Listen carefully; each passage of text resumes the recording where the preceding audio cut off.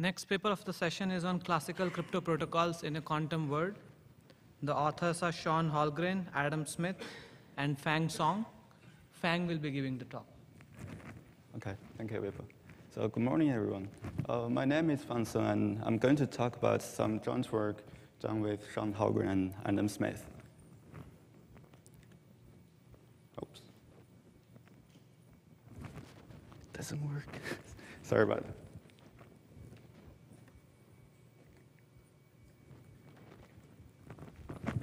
Oh, here we go. Okay, now we start off by asking a very basic question. So, are classical cryptographic protocols secure against quantum attackers? And the answer is not necessarily. So most notably, several computational assumptions are broken by efficient quantum algorithms. For example, the well-known Shor's algorithm for factor and discrete log, and also Hallgren's algorithm for the principal ideal problem. And some may argue that in order to implement these quantum algorithms, we need fully mature quantum computers, which are way beyond the current technology. Right? So why should we care? Well, turned out, as shown by Crypto's Selwell, Simard, and Tab, even very primitive quantum technology, like preparing and storing entanglement, will make some classical two-prior commitment scheme no longer binding, which is otherwise information theoretically secure against any classical adversaries. Okay, one may still say that, all right, so these are just rare instances, why not just use those unbroken protocols instead? Well, here's the general issue, namely, we know very little about how to reason about quantum adversaries, and many classical proof techniques may no longer apply in a quantum setting. A prominent example is rewinding, which I'll explain in much detail later. Okay? The consequence is that for many classical protocols, although they are not yet broken by quantum attackers, we also don't have proofs to show that they are indeed secure against quantum adversaries. Well, the situation is not that bad, though. So several specific tasks can actually be achieved by classical protocols with proof of security against quantum adversaries. So in a breakthrough work by Waters, he showed there are now proofs for NP languages against any quantum verifiers. And later, Hallgren, Kola, Sin, and Jan, they extended Waters' results, showing a larger class of languages also have their knowledge proofs against quantum verifiers. And then Damgar and Ludeman, they proved a classical coin flipping protocol is also quantum secure. And in a recent work by Unruh, he showed proof of knowledge protocols. So next we may ask, what else can be done? And more ambitiously, we want to ask, using classical protocols, is every task achievable against classical attackers also achievable against quantum attackers?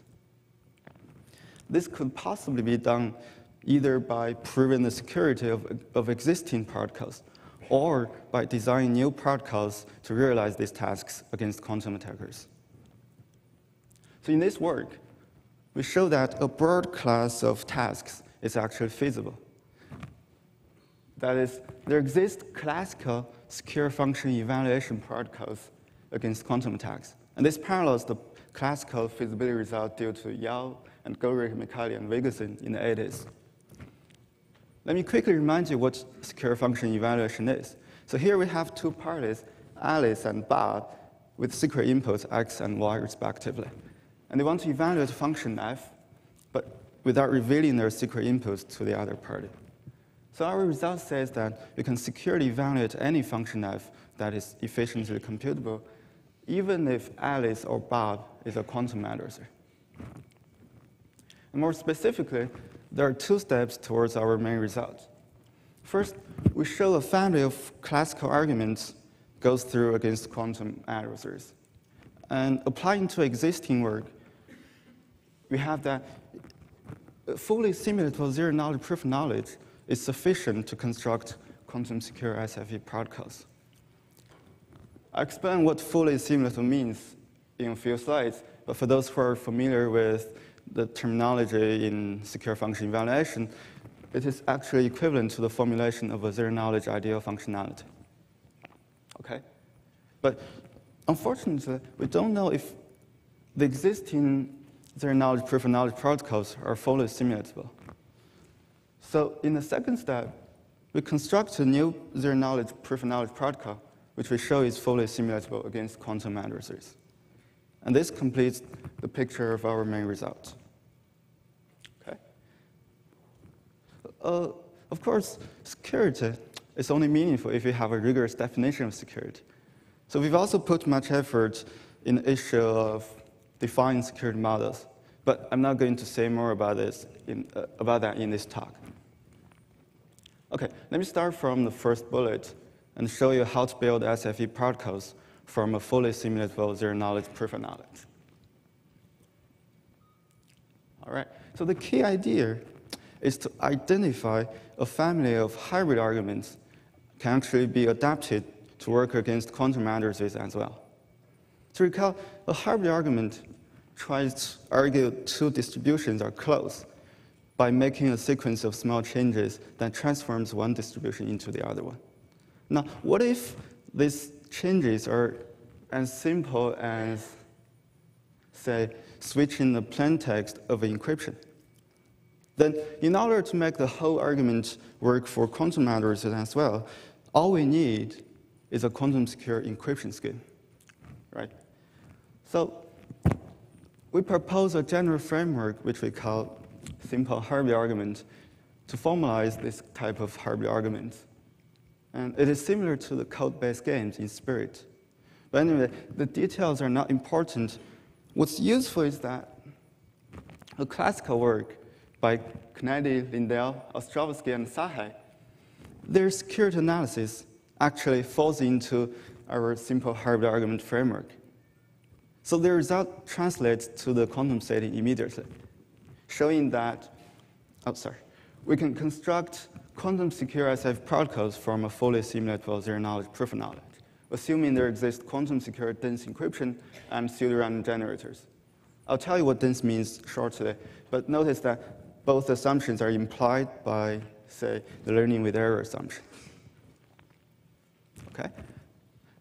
Now, we are only left to show a fully simulatable zero-knowledge proof-of-knowledge. Let me first explain what fully simulatable means. Okay, now consider prover Alice who wants to convince the verifier about a true statement, say a graph GA3 colorable. And in zero-knowledge, the prover has a witness, but she doesn't want the verifier to learn this witness. So formally, we consider an arbitrary verifier, which could be a quantum machine with an arbitrary quantum auxiliary state REL.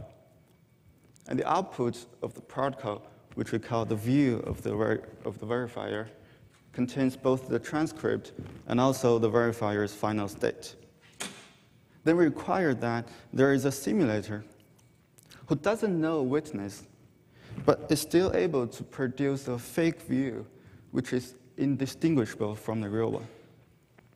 Okay, so this is the zero-knowledge part. For proof of knowledge, in addition to simulate a real-looking view, we also require that if the simulated transcript is accepting, then the simulator must also output a valid witness W prime. Okay, so this simulation plus extraction condition is what we mean by fully simulatable. Okay, so to explain why extra effort is needed to construct a fully simulatable zero-knowledge proof-of-knowledge, I'd like to discuss a little bit about why zero-knowledge is complicated against quantum addresses. Okay, now classically, we know the main technique to construct a simulator is rewinding, where basically the simulator tries to answer questions from the verifier, just as the prover does. But without a witness, the simulator may not be able to answer all of them. So usually, what the simulator does is that it picks a random branch from all the possible interactions and check if it could proceed successfully along that branch. Okay? If not, it just goes back and tries again from the same input row.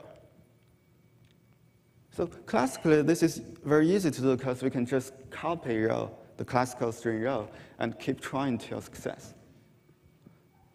However, quantumly, there's a problem, because this nature approach requires making copies of an arbitrary quantum state row, which is prohibited by quantum non-Collinean theorem. And worse still, even just checking whether the random guess would succeed or fail may destroy row.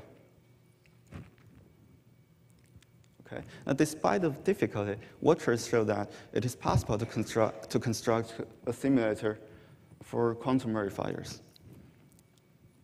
And the key observation he made was that if the probability of success or failure of the random guess is independent of rho, then rho is not disturbed on a failure attempt, and essentially can be recovered efficiently for another attempt. So this allows generating a real-looking view eventually. Okay? But this technique doesn't seem sufficient for proof of knowledge, because we also need extracting a witness. And extraction typically requires combining multi-answers from the prover.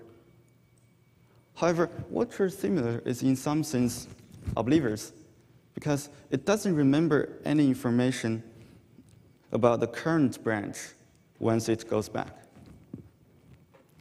Okay? Now, I want to mention that if extraction is the only goal, then it is also possible, and shown by Unruh. But it is unclear how to do both simulation and extraction at the same time.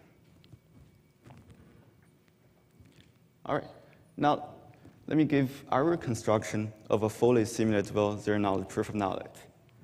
And the essence is that we make sure a single answer from the prover will be sufficient to recover a witness. So we start with a coin flipping preamble and interpret the outcome of the coin flipping as the encryption key. Then in the second phase, the prover encrypts the witness and proves in their knowledge that the ciphertext indeed encodes a witness. Okay? Now there are two properties of the coin flipping subprotocol. First, an honest prover can always make sure the outcome is uniformly random. On the other hand, a proof of knowledge simulator can actually control the outcome. And this is the crucial property that allows a proof of knowledge simulator to do simulation and extraction simultaneously. Okay. Now there are also two properties of the encryption scheme we use. One, it is dense, meaning a valid public key is indistinguishable from a uniformly random string. And second, it is lossy, meaning if the key is uniformly random, then the encryption of any two messages will have the same distribution. And this lossy encryption essentially allows a zero-knowledge simulator to give a proof to the verifier without knowing a witness. Okay? Now, with these properties, it's not difficult to figure out why this construction works. So I'm including the slides of proof just for completeness. Okay, now to put things together, recall that we've shown how to construct quantum-secure SFE protocols from a fully simulatable zero-knowledge proof of knowledge. And we constructed such a zero-knowledge proof of knowledge protocol. Then combine these two. We have quantum-secure SFE protocols in a plain mode, meaning we don't need any extra trusted setup. Okay. Now we can also show an interesting equivalence between coin flipping and zero-knowledge proof of knowledge. And this suggests that we can also build SFE protocols from a fully simulatable coin flipping protocol. And that's basically what's been done in independent work by Lunemann and Nielsen, where they got very similar feasibility results. But there's something more in our work which I don't have time to discuss, but you can find in the paper. Okay, now at this moment, hopefully I have sort of delivered a message that some key pieces of classical crypto still hold even in the presence of quantum attackers. But many of the rest remains unclear. Okay. Now to wrap up, let me mention a couple of open questions. So first, can we extend our result to other settings, say multi-party and achieving concurrent security? And second, what's the optimal run complexity of these particles? Say, can we construct constant run zero knowledge and conflipping particles secure against quantum adversaries? And another interesting question to consider is that, is there any natural two-party particle, classical particle, that is broken by quantum attackers, but not because of computational assumptions? Okay, I'll just stop here, and I'm happy to take any questions. Thank you for your attention.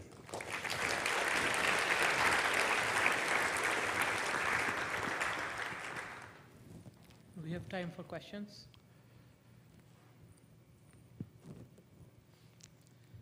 So I have a couple of questions. Sure. Does Go there ahead. exist concurrent zero knowledge which is secure against quantum adversaries? That, I don't know. There's no protocols known to be secure against quantum attackers, achieving concurrent zero knowledge. And let's say you start with a UC secure protocol. That's right. Where assumptions are already secure against quantum adversaries. Now, the And- assumptions, I mean, in the classical work, there are assumptions like secure encryption, pseudo generator. So we have to make stronger assumptions, say those encryption and also pseudo generators are also secure against quantum attackers. So given those assumptions, all the secure analysis goes through against quantum attackers. So any classical UC secure protocol is also quantum secure? If the No, not assumptions- really, not really. Okay, because you don't need to rewind. So what are the problems in such cases? So yeah, that's a very good question. It's just probably most of those are still secure against quantum attackers. But the problem is we don't know. We just have to be careful in every step of the proof. Right? So here we have shown a small class of classical arguments still hold in the quantum case. Although we believe that maybe a larger class also hold, but for now, it's just unclear. Okay. More questions? Yeah, just to maybe answer partly your last question here.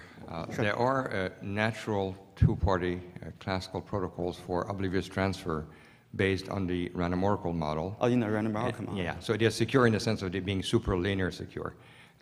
You need to work more to cheat than to be honest.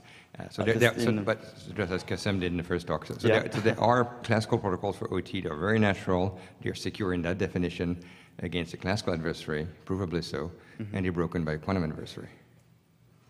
So the same protocol is classically secure and broken by quantum. That doesn't mean that that protocol cannot be tweaked to become secure against quantum. But there is a protocol which is natural, which is secure against classical and not against quantum. Oh, nice. In the information theory. Information theoretic. Information theoretic setting with random oracle. Cool. Thank you. Let's thank the speaker again. Thank you.